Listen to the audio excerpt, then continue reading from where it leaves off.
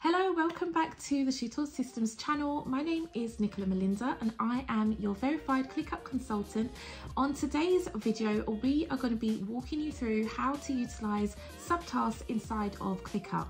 So I'm going to be walking you through some best practices on how you can utilize them, especially when you are managing larger projects and also looking for different ways to delegate different tasks to your teams when they are working collaboratively within the platform. If you've been working in various different project management tools before, subtasks won't be a new concept to you, but there are some interesting ways where you can use them to maintain productivity and really keep your workflows as streamlined as possible. I'm going to walk you through live demo in the platform to show you exactly how you can utilize the subtasks and some other key features. If you are enjoying the content and you're enjoying the videos, please do hit subscribe so that you're notified of any new videos that do come up on the channel. So there's always this question of when should you start using the subtasks inside of ClickUp and what are the benefits as well. And when it comes to larger projects, I always recommend utilizing the subtasks. When you have a lot of work that needs to be delegated or put into ClickUp, it can easily get out of hand if you are using the parent task for everything. We're inside of my demo space inside of ClickUp, and let's just use our website build as an example of this. So as you can see, this is a larger scale projects that we have. We're designing and building out a website, and there are lots of different tasks in this particular list. Now, these are all what we would call parent tasks. Some of these do have subtasks attached to them, but overall, these are all parent tasks. Now, what we can do when we have lots of big projects like these, if you have 20 plus projects and they are all laid out like this, it's very easy for the work to get lost or for your team to get confused as they're working through the different tasks that they have to do for each of your various clients. So what we can do here is actually condense your project down, simplify it and streamline this even more. So we're going to clean this project list up a little bit and we're going to do this together. So I'm just going to select a couple of tasks here and just remove them out. So whatever's not needed, we're just going to take those out of the mix. So let's remove that for now. And what we're going to do is actually simplify this. So we're going to create another task and let's just call this website build.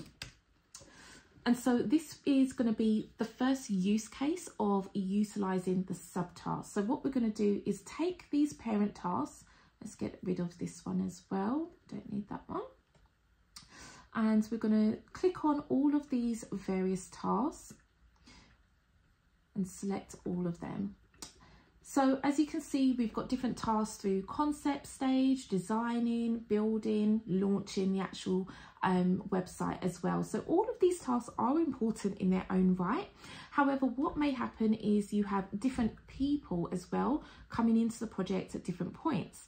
So you may have your developer coming in with concepts, you may have your designer then coming in to design the assets, your developer again coming in to do the actual site build, perhaps you've got a copywriter as well for writing the copy for the website, then testing and launching that site as well.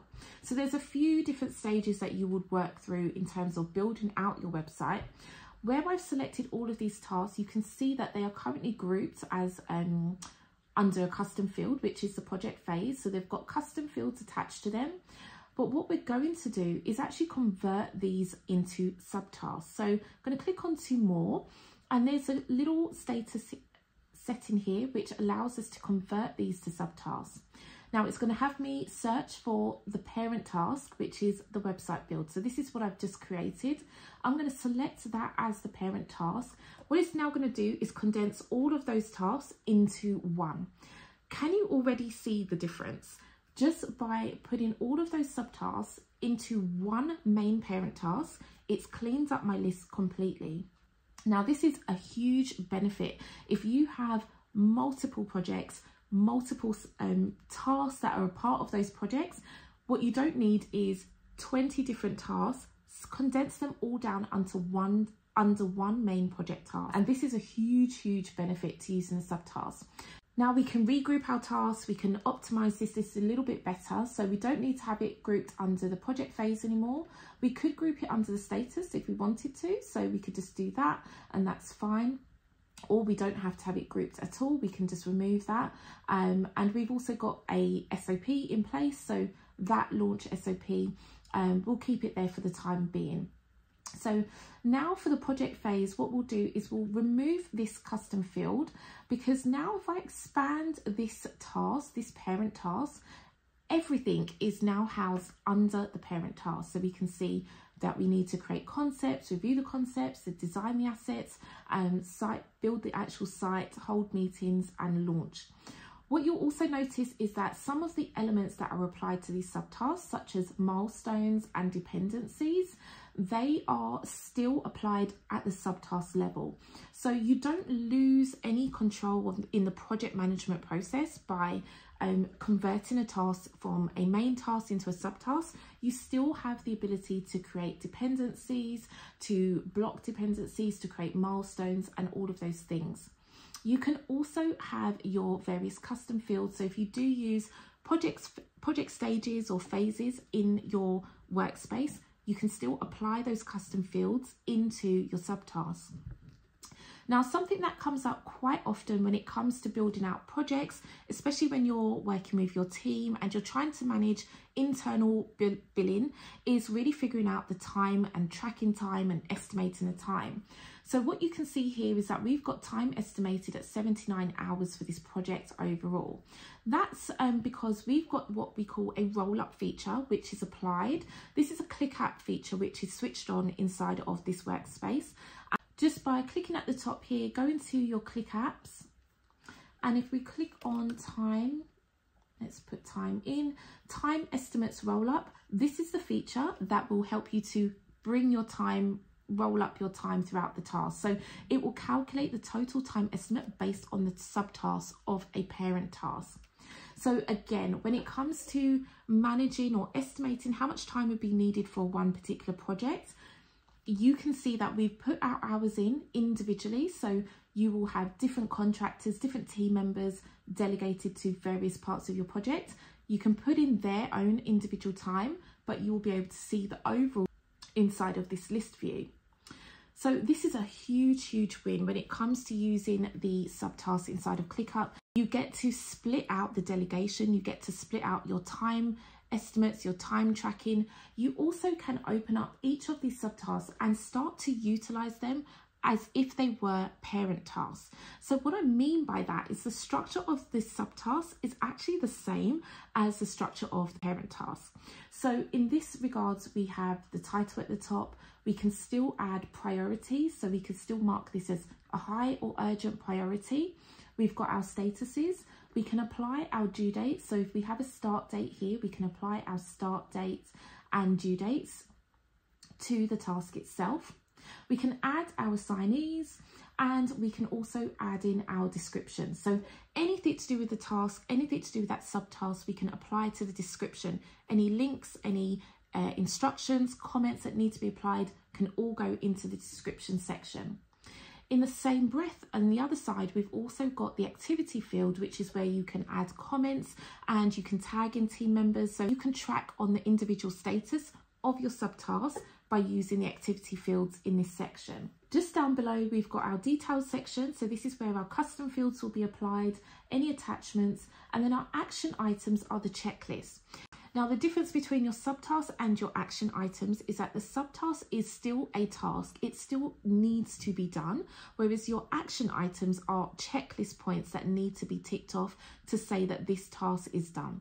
So if we're reviewing concepts, there may be checklist items or key process points that need to be taken into consideration to take this task as being completed. So you would add your checklist items here, you would apply those items, and then your team or your project manager can close those down, mark those as completed as you are going through. So that's just the difference between your subtasks and your checklist. But as you can see, everything is pretty much the same in this particular task itself. And if you ever need to go back to the parent task, we click at the top, you've got the website build, that brings us back into the parent task. So now attached to the parent task, we can see all of the subtasks. We can see how many subtasks are assigned to myself. We can see what the due dates are, priorities. We can also just add in some additional columns as well. So we can say what the start date is, how much time has been tracked. So you can add those elements into this section as well, and you can scroll across and manage the view of the subtask from inside of the parent task. Something else to note about the subtasks is that you can also filter these tasks as well. So even if you're at the list level, space level, or the everything level, you can filter out your subtasks. So let's go into the everything level and have a look at how that can work. So we've got 235 tasks inside of this ClickUp workspace. But if I want to see subtasks, I can expand the view for all of these subtasks. There's a little bit much at this high level. We can also separate these tasks out to filter these tasks. Now, the benefit of doing the filtering and separating out the subtasks in this level is that your subtasks are going to have lots of different due dates. So if you're not understanding what the due dates are, or you feel like work is getting lost, at this everything level, if you have delegated out subtasks and you've applied their own separate due dates, then use this filtering view to separate out your subtasks so that you can see exactly where the due dates are. So in this everything view, I've grouped my tasks based on the due date, and we'll separate out our subtasks so we can see we've got some very historical subtasks in this workspace. So I can remove all of these due dates, and we can always reapply the due dates or reset the due dates throughout the workspace. If we bring it a little bit closer to home, let's go back into our website build project. In this particular list view, at this level, what you may find is useful is that you want to filter out your subtasks so that it's just an expanded view. So you still have the task project, but it's an expanded view. So it's just opening up all of the subtasks that are assigned to this particular project itself. And you can save that view down. So everyone who comes into this list view will always see that inside of this area. But if you are perhaps using different views, such as the board view, and this is how you are managing your projects as well, you're using the Kanban board view. So in this view, we can't see any of the tasks at the moment. What we'll do is we'll go to subtasks and we can separate this. And what it's done is it's pulling in our subtasks. So it's now pulling in those subtasks because they already have this custom field applied. They have the concept, design, build. We can view our projects in this Kanban board view.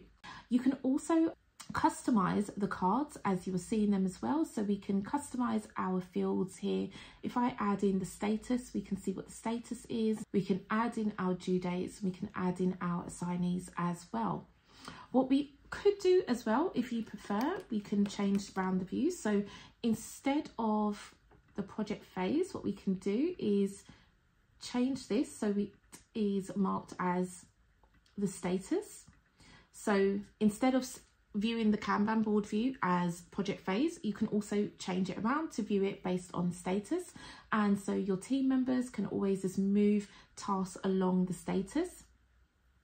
Again, you'll be able to still see if this is a concept phase task or a build task, design. So you can play around with the fields, group and filter your tasks based on how you need to see them.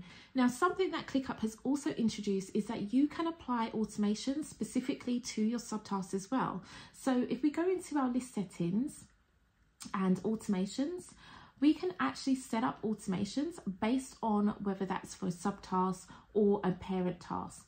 So we're inside of the automation screen here. You can see that we can actually base a trigger based on when a task or subtask is created. Or when a task or subtask is updated. The subtasks are still actionable items. They're treated with the same respect as if they were a parent task. So please don't ever feel that the subtasks are less than. You still can apply a lot of the same features to these subtasks to make them work for you. So you have various action items that you can see here that all immediate subtasks when they are resolved. So if all of the subtasks are resolved, it can close the project down, or it can create another task, maybe a project wrap-up task, whatever that looks like in your process. You can also differentiate whether this is for tasks or subtasks or just for subtasks. So it could be that when a subtask is created, then an action can occur. So this again also makes it quite easy for you when it comes to building out your workflows. You can decide on the automations that have to apply when it is only for your subtask.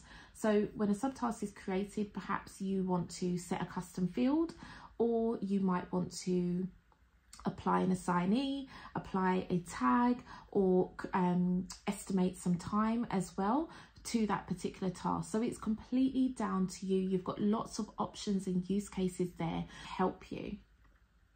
When it comes to the tasks and creating automations, so if you create a parent task, you can also automate creating a subtask as well. So with a parent task, you can automate creating that subtask. The parent task, that subtask will always be created and applied to the parent task, but it means that you can apply what that name is. If you have a template, a task template, then you can choose what template that is and apply it to that particular task, subtask. Apply the status that needs to be added, and add in any description items, due dates, assignees, tags, and you can also set the task type. So this might be a milestone, it could be a normal task. So you would apply what that is and set any custom fields that you need to set as well. So with the subtasks, there is so much scope for you to really build them into your workflows to continue the productivity within your workspace. So that's just a quick demo and walkthrough on how the subtasks can really support your process inside of ClickUp, how you can use them to delegate when you've got multiple team members working on various parts of a project. Utilizing the subtasks can really help you to organize that delegation piece, help you to keep a track of the time estimates when you are thinking from a budgeting perspective and looking at the project from a bird's eye view, a higher level perspective as well. There's a lot more that can go into the subtasks from a reporting perspective. So let me know in the comments below if you'd like to see that from a database point of view, and I will definitely be happy to put a video together to show you how that can work. If you enjoyed this video, please do click like and hit subscribe as well, so you can always get notified of new videos that come out on the channel. As always, thank you so much for watching today's video, and if you have any comments, do feel free to drop those below and I will be happy to respond. I'll see you in the next video. Thanks for watching.